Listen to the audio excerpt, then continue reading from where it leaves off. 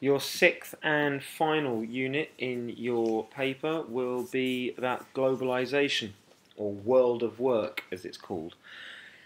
The new economy is the opposite of the old economy. The old economy of the world was about factories, making stuff, making sure that those factories were built near raw materials that were needed, and that's what created jobs and gave people employment. The new economy, on the other hand, isn't about factories. It's about knowledge, ideas, services. It's about global labour. It's about the use of the internet, ICT, and media. Examples of these are things like dot-coms, internet-based companies like Amazon and Google. Global customer base. Not like in the old economy where you had a factory, you made stuff, you sold most of it locally. It's not the case anymore.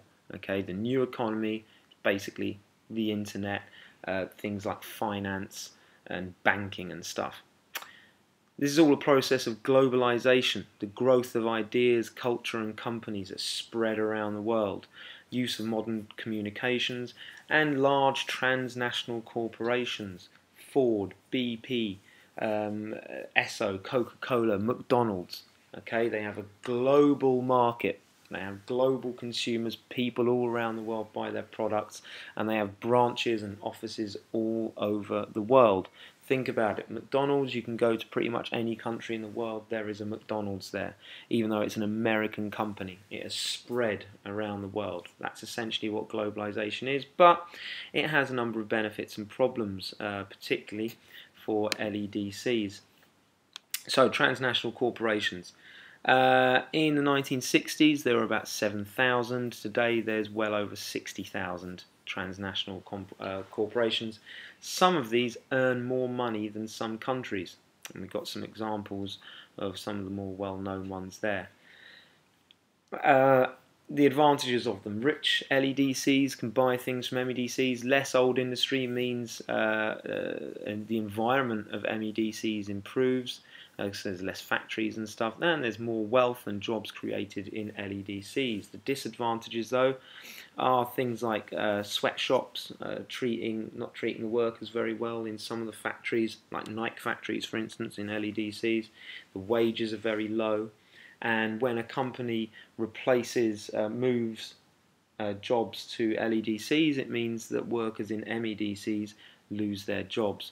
And it also encourages urban growth in LEDCs because people want to move to the cities and get those jobs. An example of a global product, you could use Apple or the iPhone. They get all their stuff made in China, but it's designed in America. Or Dell computers. Dell is an American company, but the battery for the computers are made in Mexico, the hard drive in Singapore, the graphics card in China, the power lead is made in India, for instance. So that's essentially the sort of global nature of transnational corporations. Outsourcing is when a company gets a particular job that it needs to do done overseas, a job that used to be done back home. Things like finance, things like the accounting of a company might be done by an office for an American company. The accounting might be done by people in India. Okay, so outsourcing is just particular jobs.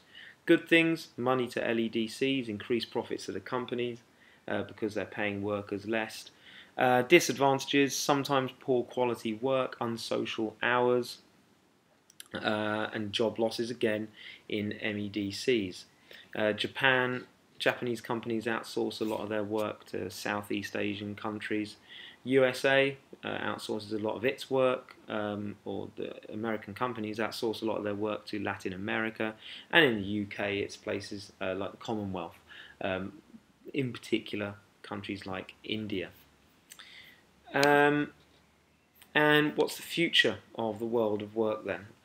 It's moving more towards the knowledge-based economy, research, development, education, finance, online business, the very opposite of a product-based economy, which is basically factories. The workplace isn't always now about going into work. The workplace is a lot more of a fluid concept.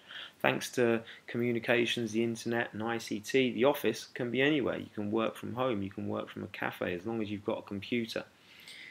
Flexible working hours. So, you know, your employer says you need to work 40 hours a week, but when you do that, 40 hours is entirely up to you. Has some good points.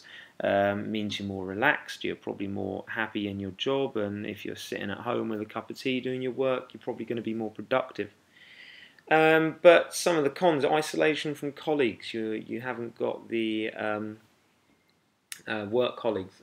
You haven't got work colleagues around you, so there's that less of that social aspect from people. If you need to work together on something, that's not always going to be as easy. And it's also difficult to motivate. If you're not getting told to come into work at a particular time, well, you know, you might just never get out of bed. Okay, now again, this is going to have a 6-mark question. A 6-mark question might look something like this. Using examples, explain how outsourcing produces winners and losers. Think about sweatshops, Nike, LEDCs. Make sure you understand the key term. Make sure you understand the command word. Make sure you understand the geographical vocabulary. Remember, this is a 6-mark question. You are all aiming for a level 3, 5 to 6 marks. Slap Kev. Your spelling needs to be bang on. Your location needs to be specific. Answer the question, don't waffle.